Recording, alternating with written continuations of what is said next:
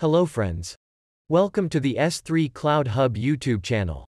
In this video, we'll discuss about the most important and the most interesting question, which is Azure DevOps versus GitHub. Both of them are Microsoft tools, and both of them are DevOps tools. So let's try to find out the difference between them, and let's see which is better. So without any further ado, let's get start the session. First let's see, what is Azure DevOps? So Azure DevOps is a collection of Azure developer services for building software. Azure DevOps includes the ability to do what most people use GitHub for, but it also comes with some other unique features. It is a fully integrated set of services that provide you with all the tools necessary for building and maintaining a backlog, hosting your source code repositories, implementing continuous integration, along with delivery and testing workflows for your products before releasing them. Now if we talk about GitHub. So GitHub is one of the most well-known, open-source project management tools. Git is a version control system. And it is a website, or a platform, where people share Git repositories online. Azure DevOps previously was called as Visual Studio Team Services, developed by Microsoft. Whereas, GitHub is developed in 2008 by Microsoft as well. In short, Azure DevOps is more suited for an enterprise solution, and GitHub is a current leader in open source market. So GitHub is mostly used for hosting public repositories, but it does not mean that you can't use GitHub for your enterprise solution. But overall Azure DevOps is most used for an enterprise solution, whereas GitHub is mostly used in the open source community. Both of them are software as a service platforms, and Azure DevOps offers you Azure Boards, which is similar to Jira kind of software for your project management. And then Azure offers Pipelines, which is your CI/CD solution, and you can do repos with Azure DevOps, and you can also store your artifacts with Azure DevOps.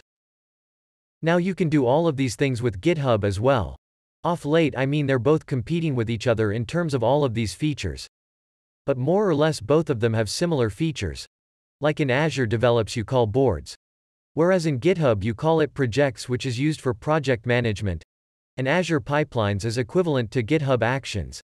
And both of them host public as well as private repos, and GitHub can also do some security thing. Like if you have any security issue on your GitHub repository, there is a dependable which comes into picture. And then as we discussed, Azure DevOps is an enterprise solution, so it's more preferred for private repos. And by default the repository that you create in Azure device would be private.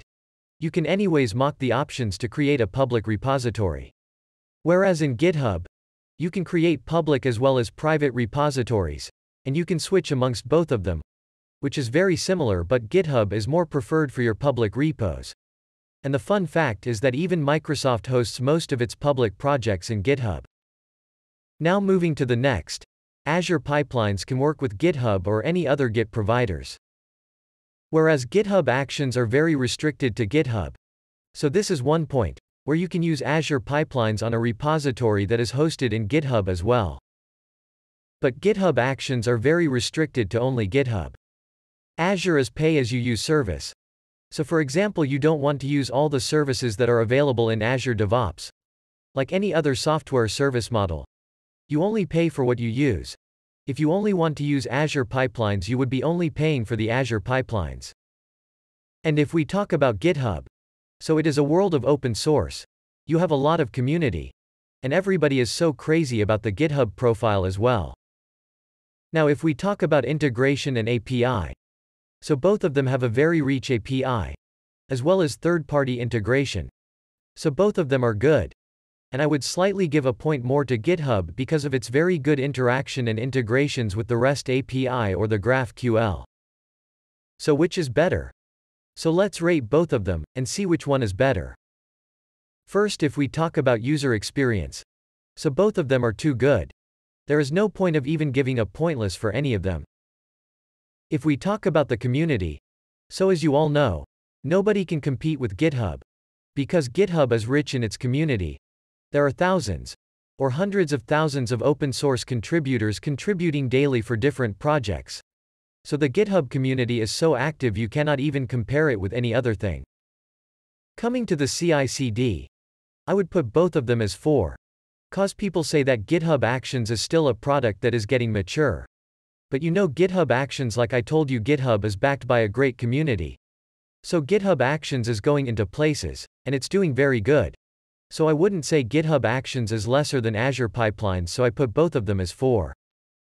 If we talk about the project management, then Azure DevOps has a very good UI and user experience, as well as it aligns with the softwares like Jira and stuff, and in GitHub you can do the project management, but it's much better in Azure Develop.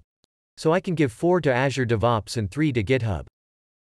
Coming to hosting and reputation, so again, nobody can match the reputation of GitHub.